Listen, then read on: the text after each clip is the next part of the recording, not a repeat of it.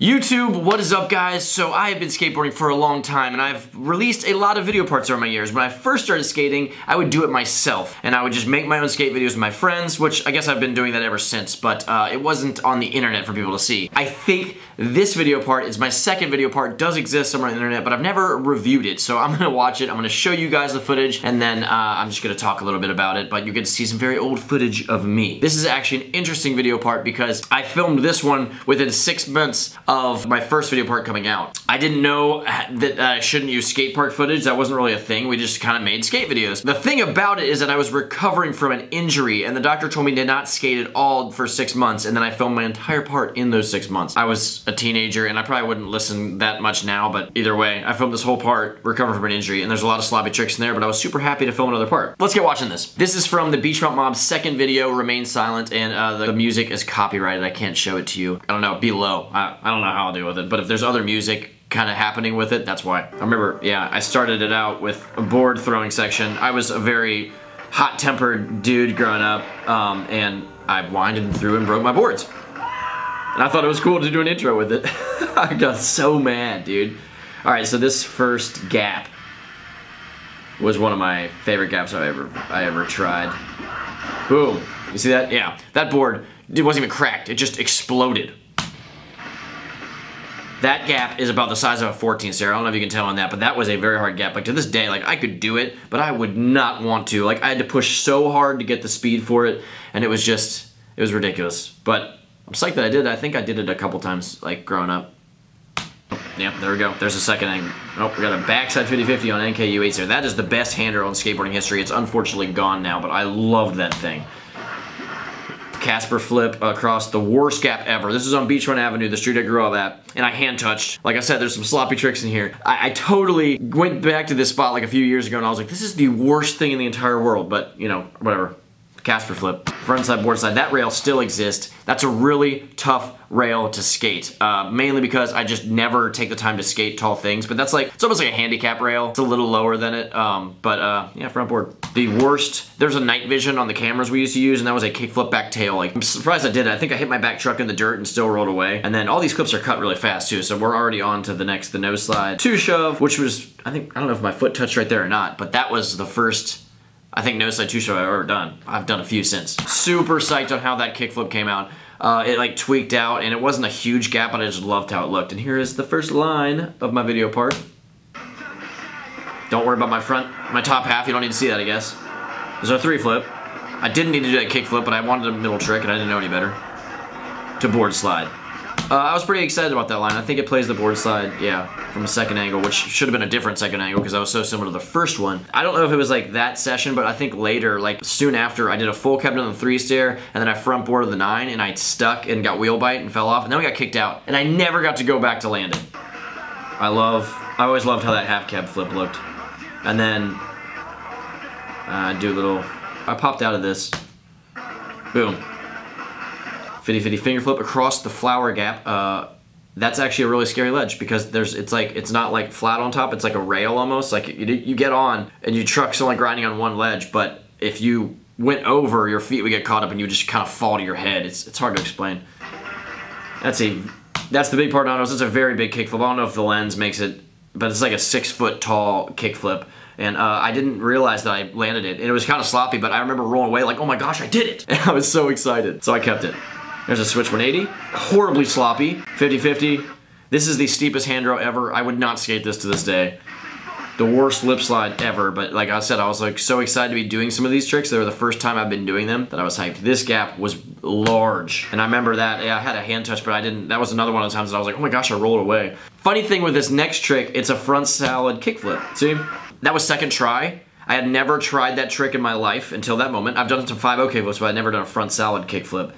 And then I did a second try, and I haven't tried it since. Like, that was the end of that. I remember asking my friend, we were skating this mini ramp, I was like, hey, I want to go try a front side kickflip out in front. Will you film me? And then I did 2 tries, and we were back like, you already did it? Like, yeah. Kickflip 5-0. That was one of the smoother tricks on my part. That was the best. That was Skate Fest. We used to just get a bunch of ramps, we built some stuff, and the whole community would come together to skate once a week, and it was probably the best, the most fun of skating I've ever had in my life was Skate Fest. It was great. Nollie lip on the lowest handrail ever. Nose grind on a park rail in Corona. This rail, all right, so my filmer, Joe, buddy, you were way too close when you filmed that. But that's a super steep and low rail. Like, we used to skate them because we didn't know any better, but man, that lift slide. And that wasn't special back then, but nowadays I'd be like, I would rather go to a bigger rail any day because it'd be easier.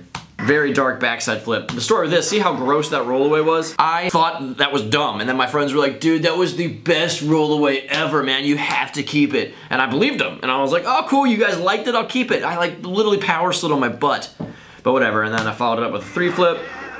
Took impact of like a 30 stair, but I was really hyped that I got a 3 flip on an 8. Do a little front board sex change lip slide. 50-50 finger flip. Was that the second one I've done in my video part so far? Yeah, I had 2 of them. Oh well. Back 180 down one of the best gaps ever. We always used to get kicked out of that growing up. And then the car dealership went out of business, and then the gap was open to skate. But the parking lot was so gross that it wasn't as good of a gap anymore. So that was a shame, but I was psyched at least I got a back 180. I'm pretty sure that guy in the background's about to kick me out. Full cab down the Donatos. I always wanted to do that down the bigger part, like the 6-foot drop, and I stuck it, but I never landed it. 5-0 down a big skate park ledge. I was really scared of that day, and then when I finally got the guts, I rolled up to it for like 30 minutes. I 5-0'd it first try, of course.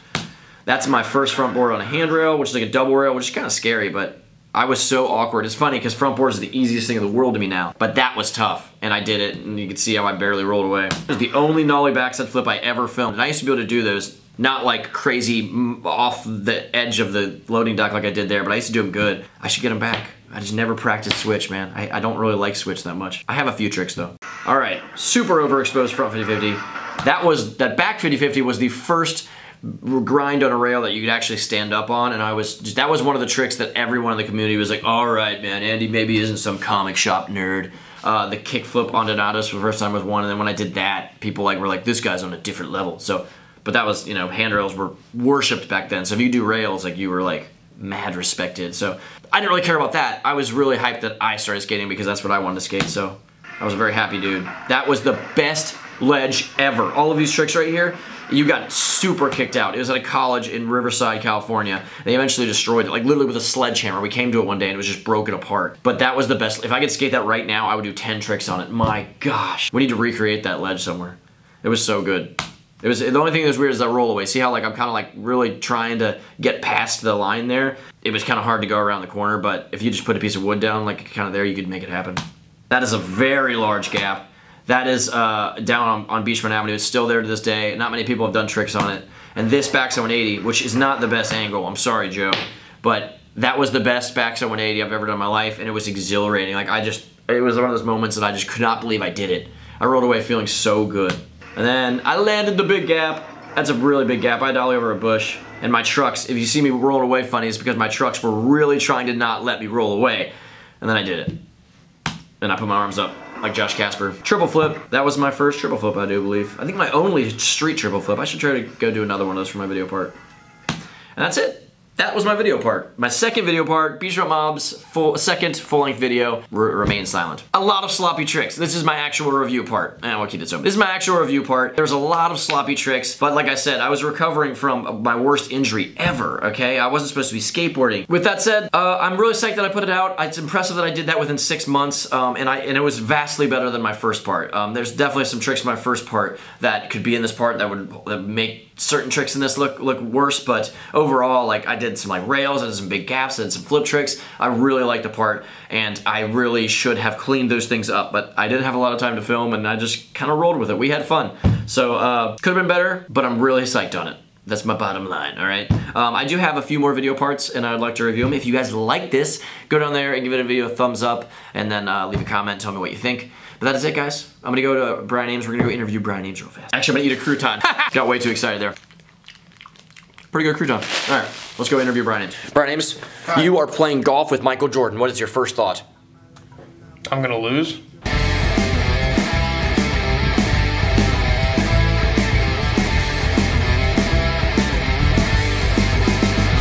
Bonus question, okay? You have to eat 3 pounds of broccoli right now, raw, not cooked. That would be horrible. It's not even a question. I just have to do it? Yeah, it's not even a question though. You have to. That sucks. I'm gonna go get it. Okay.